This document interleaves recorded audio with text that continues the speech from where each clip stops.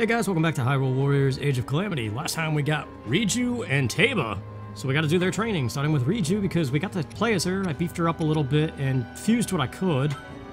So she's got a little bit of power to her instead of just getting her and going from the start. Unlike Teba, so we gotta see what we can do. Alright, defeat many enemies, yep, pretty much standard. We already know a little bit of how she works with her little sand seal Patricia. That's crazy! That was 2 presses? That's the thing, I gotta learn what does what.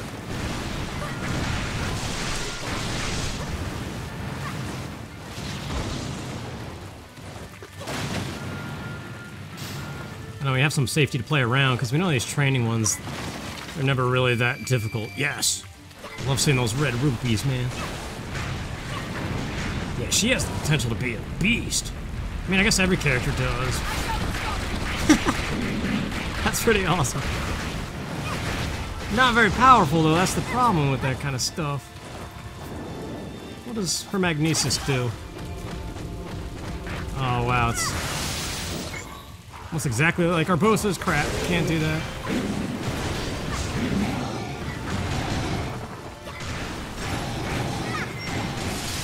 This move, oh. You just gotta not crash into stuff.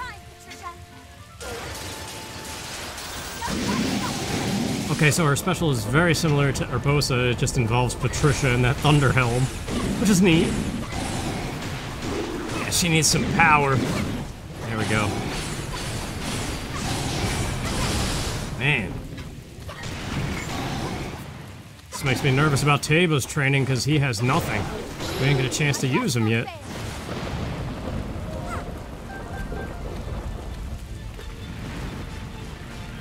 She's always on the move. That could be a problem with those one-on-one encounters. But this, dude, man. That's awesome.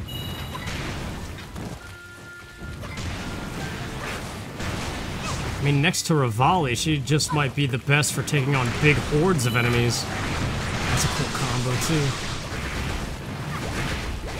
Just trying to figure out how many presses at what time does what here. She starts whipping that seal around, and it's hard to tell, like, what's the end of the animation.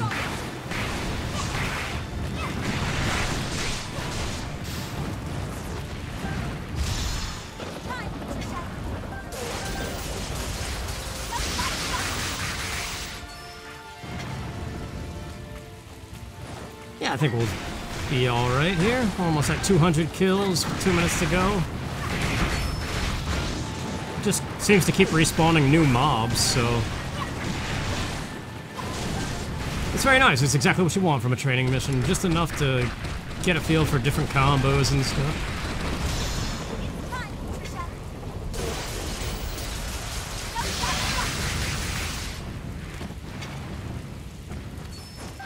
So how's everybody doing? Man, that's crazy. Yeah, if you know how to do that right and swarm them all in with the ZR move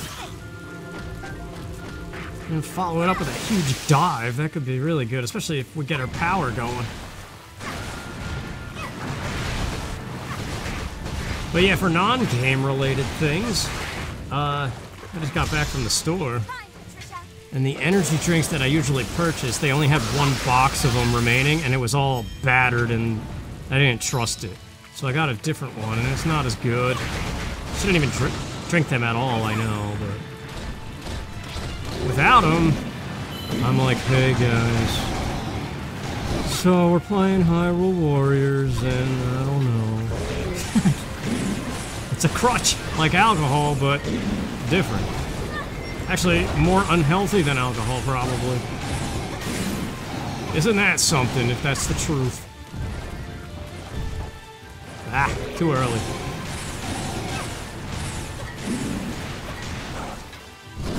That's right. That guy was a real jerk. Very nice. Gerudo Bridle. I like Riju. I mean, I've always liked her. She's fun to play as, too. A very nice addition to the roster. If it makes the story weird. I don't know, we have to see. Time travel's always a nifty thing, but then again, Ocarina of Time is still considered like the best Zelda game by many people, and overrated by many people as well. And that was all about time travel. It caused the mess of a timeline that we know today. I don't know, man. So, Teba is next. Or... oh. Bonus combo, yes. Oh, we need some melons, dude. There's a shop. Well, let's just do it. Am I stronger than before? My gosh. There it is. 1, 2, 3, 4. I was wondering where that one was. And now we know. Vasak. You're the... yeah, that lady. Who's the one who sells the melons? Where are you? I'm coming for yous. Nah, you're mushrooms. Snack Kakariko, that's just the pumpkins and the trumpet. It's somewhere, it's like a stable or something. Aha! Found her. Palm fruits might be needed too, you never know, but... just stick with the melons. Okay, Teba's training, even though I still like to call him Teba because it sounds like Tevye from Fiddler on the Roof. Since he has absolutely nothing going for him, this is our first time using him, I want to increase his damage output. Not... concerned about the palm fruits and stuff, but whatever. We've got plenty. I'm ready to stuff my beak. Wow, that's good. Wow, that's good. Great stuff. I forgot about Teba's voice, man. Seems alright. I always thought he was an alright dude. Better than Revali's attitude. Alright. Feels a little slower than Revali. Oh, man. Time to clean up this mess. Wow, Falco much? But alright. So ZR fires a powerful arrow. The load screen was saying depending on how long you hold it, dictates its power. Holy crap! Wipe the floor with them. Yeah, really wipe the floor with it. Feathers. That did the trick. Okay, special is a bomb arrow barrage.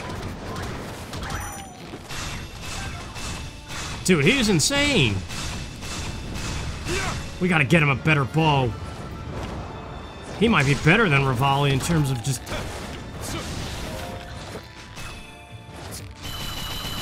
okay.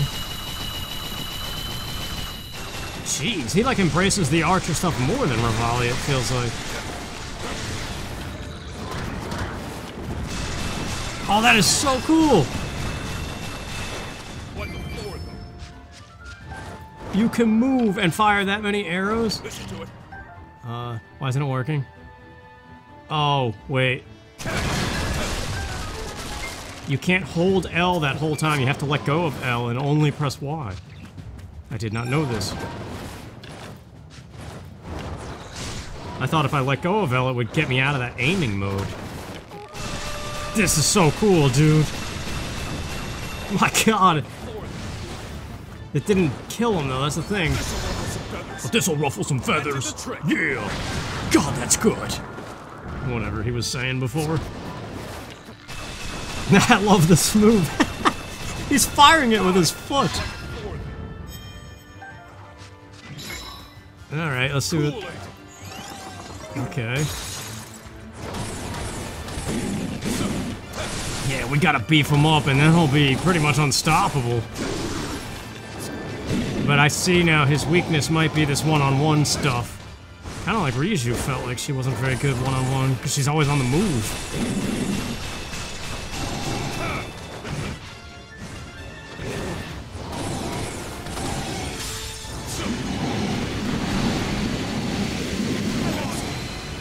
Wow. Yeah, he has some crazy potential to be... one of like the better characters. What's that wide spread? Did we get a bow? What is he using anyway? He can't have Revali's bow, I would imagine. Oh, it's okay. It's those Rito ones. Yeah. Somehow we have to get his weapon up there on par with everybody else's, and then He might be better than Revali, I don't know. I gotta go back to using him, too.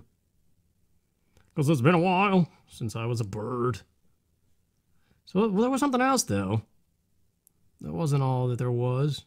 Besides the next thing, we got a free Daruk and Mipha still, but that'll be its own episode. Ah, okay, bonus combo, probably. Yeah. Looking pretty good, huh? Curious what that one does.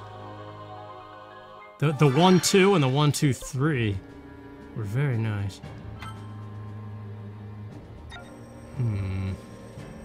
Something over here. Yeah, this. Needed Hardy Bass, so we're okay there. I was thinking of another Link thing that needed the whole bird, so I didn't want to use these just yet. I have further to soar. Yeah, level 45. I did that. Beefed him up a little bit, knowing his weapon was junk. Well, there was this thing. Fleeing the weather recommends level 41, so he could do it. But just to be safe, I'm just gonna go with Link on this one. See what it's, look at that, dude. 80 plus 5.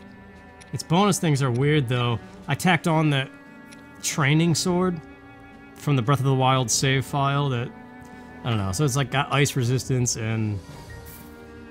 Or no, I didn't. I think I trashed the training sword. Go with our good old carrot stew, and this one, the dubious food. Plus 100 rupees. I need it so bad, but those Dorians. Yeah. I gotta remember to keep buying Dorians, even though they're kind of expensive.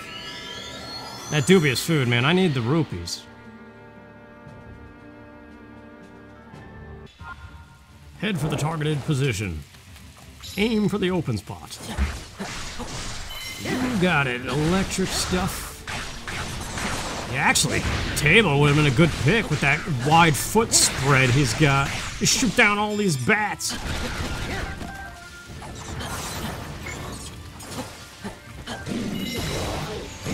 You know, this isn't a very long map. It looks... Oh, get out of here, pal. I'm looking at the map, and you're swinging your nuts around, or your stick.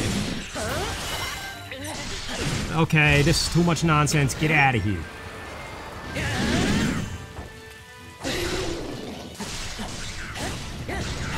Yeah, dude. 5 minutes? This is a grinding mission. If you need electric key swings... I might come back here as other characters and beef people up. There was a recipe that increased the drop rate of materials, right? Because that, combined with the rupees... Shit. Yeah. I don't want to speak too soon, though. I don't know what we're heading towards. But this is a very small map with a ton of electric parts. We'll see what the rewards are at the end, because, yeah, this might be the best grinding... the fastest grinding spot. No chews, though. Isn't there a way to turn chews, no matter their type, you can turn them into another chew element if you use one of the rods? The Moblin is chasing after Link. Oh, I see, coming from the top. Goodbye. Thanks for coming. See you later. Bombs away. Wow, that's Breath of the Wild instinct. I always use remote bombs to destroy Keese running around Breath of the Wild. I just saw the pack of them and I was like, oh, bombs. There they are, yes. I think I need some of these, though. Get out of here. Oh, yeah, that's what I was afraid of. Oh my gosh. Gotta pick them off with the bow or bombs. But yeah, if I needed not electric chews... There was something earlier that I needed a ton of fire ones. So theoretically, if I used the fire rod on all these electric chews, I could get red chew jelly and not have that issue.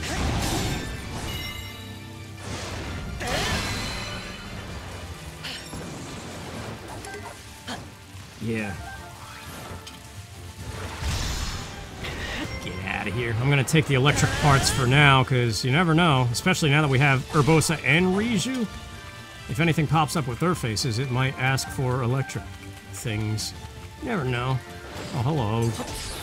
Never have enough of these balloons, either.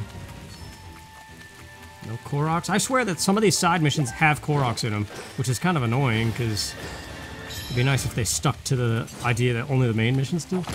Whatever. Okay.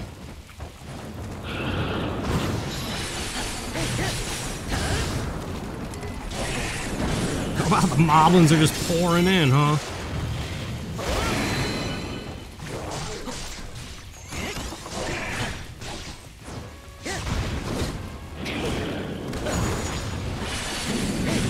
Sweet! Got them both in a flurry rush. I didn't know you could do that.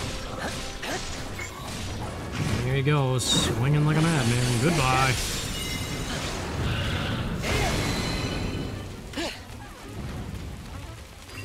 Yeah, I'm definitely coming back here with other characters. And I'm using that rupee meal, dude. So for like the next 3 hours, I'm gonna be playing this game, this mission with all the other characters. Cooking up dubious food and trying to rack up rupees. And constantly rebuying Dorians and things.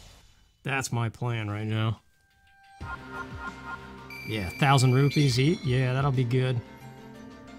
Not very good weapons, though. But with new characters, it might be good enough to at least get something fused so that you have like a level 5 weapon at least. Yeah. Sounds like a plan, but let's see if anything else pops up real quick since this is like a side mission episode. Yep, and all those other things.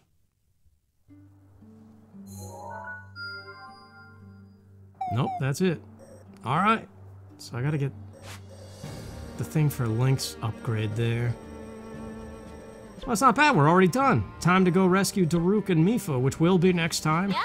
But off screen, I'm gonna be doing this, buying Dorians. So that I can keep making that dubious food. And I'm gonna try to collect some materials and beef up some of these guys, I think. So thanks for watching, and I'll see you for the next main mission. Take care.